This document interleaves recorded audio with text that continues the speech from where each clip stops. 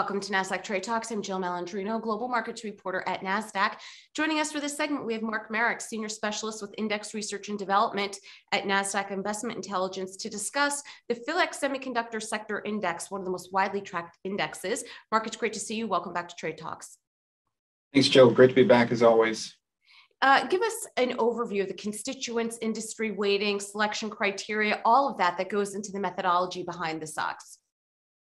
Sure, Jill. Starting with the basics, this index was launched almost 30 years ago in December of 1993. Pretty incredible that we've got that long of a track record here. That is really one of the best selling points of this index versus competitor products, is that industry-leading track record. In terms of methodology, pretty straightforward. We use ICB subsector classifications to pull out semiconductor subsector companies as well as production equipment companies that provide semiconductor designers and manufacturers the equipment they need to deliver their products. In terms of weighting, a modified market cap weighting approach where we've got the top 5 constituents capped at 8% each. The rest of the index is capped at 4%. And we're always looking for the top 30 names. So the 30 largest semiconductor companies with a US listing. That does allow international companies to make it into the index. Even though it's a US listed index, you do get some international semiconductor companies with secondary listings here on the Nasdaq or on the NYSE. In terms of the top 10 companies as of March month end, you've got NVIDIA, Intel, and AMD in the top 5 there. You've got names like Texas Instruments and Analog Devices in the next 5. They make up about 60% of the index weight. That is not going to change very much, again, given that top 5, 8%, rest of the index capped at 4% weightings. You're always going to have pretty high concentration here, around 60% of the weight going to the top 10. How do you compare stocks with other benchmarks? What are the individual and industry drivers of performance? Yeah, so I mean, there are a couple other benchmarks out there. One is from MVIS, the index company that kind of supports VanEck. VanEck's got a semiconductor product. There's also ICE Semi from the parent of the New York Stock Exchange. That underlies the BlackRock semiconductor product. The thing here is that there really aren't that many differentiating factors. If you're talking about a U.S. semiconductor index, one of the differentiators is the weighting applied to Taiwan Semi, which is based in Taiwan, has a secondary listing in the U.S. Our index doesn't assign as much of a weight to that because we use listing market cap to determine the relative weights in this index. Whereas one of our competitors uses the overall company market cap, and Taiwan Semi has grown to become, over $500 billion market cap globally. So, that little differences like that. When you look at the actual, returns for something like year to date, you'll see that the 3 of those are all very, very closely bunched together, down about 13% year to date. You compare that to something like the NDX, which was down about 9% in the first quarter. A little bit of underperformance there. SPX, the S&P 500, was also down in the quarter, kind of reflecting broad market weakness with those concerns around interest rates and inflation. But this all has to be put in the context of what we've seen this index deliver over the last decade plus, really, which is really, really extraordinary returns, even better than the Nasdaq 100. You look at what these top 10 names, for example, have done over the last 1 or 2 calendar years. A lot of them doubling, not just in 2021, but also in 2020. You look at names like NVIDIA that was up over 100% both years. AMD was up 100% in 2020. A lot of other names. Really, really healthy double-digit returns. Intel, really the only one of this bunch that's been weak in the last 2 years.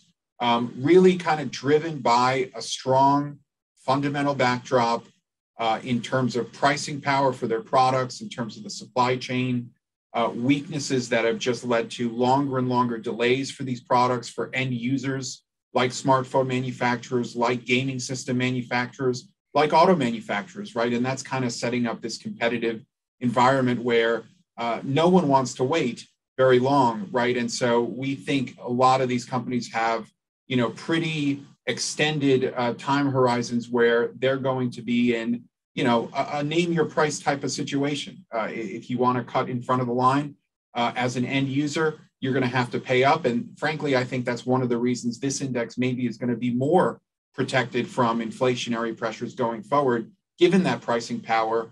A lot of these companies really kind of being standalone monopolies or duopolies in their respective niches. And Mark, with the backdrop of the global pandemic, in what ways did it accelerate the growth of the semiconductor sector, and what trends do you foresee in the next 12 months? It's really work from home, I think, is the biggest one, right? All of a sudden, everyone's had to have, the same type of technology to do their knowledge sector jobs from home adequately. That has led to really record demand for things like laptops, tablets, a lot more people having to kind of entertain themselves from home as well. That's led to a lot more demand for gaming consoles.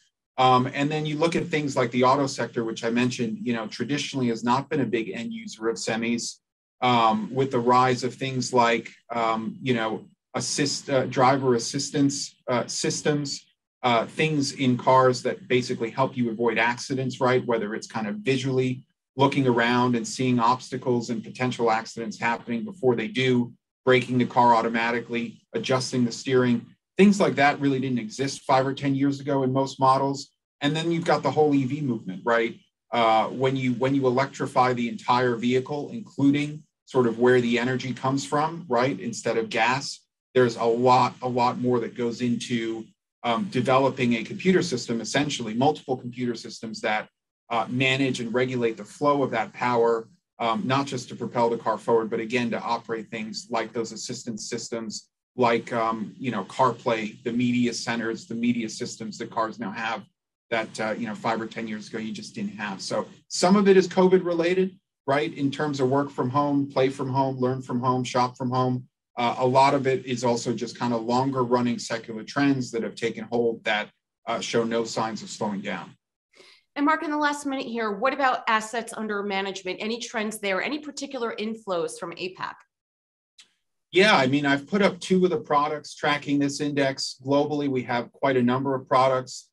The one on the left is from Direction, which is a US company that has a portfolio of leveraged ETFs. This is the 3 times bull leveraged ETF, ticker SOXL.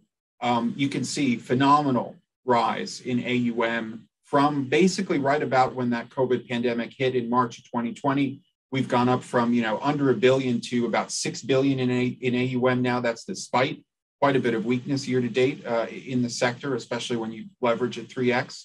And then on the right-hand side, you've got Marex product out in South Korea, the Marex asset, Tiger, US semiconductor ETF. That one launched just about a year ago. So we're celebrating a 1-year anniversary for that product that has already crossed USD $1 billion of AUM. And very excitedly, Marex got another product coming out later this month that's going to be a leveraged version of that product, tracking the same index and kind of delivering a similar result to what Direction has here in the US. So that's why we're kind of showing these 2 side by side. Great growth in both. A lot of excitement around the sector, not just short term with what's been happening with COVID, but long term, given some of those secular trends I told you about. All right, Mark, we appreciate the insight. Thanks for joining us on Trade Talks. I'm Jill Malandrino, Global Markets Reporter at Nasdaq.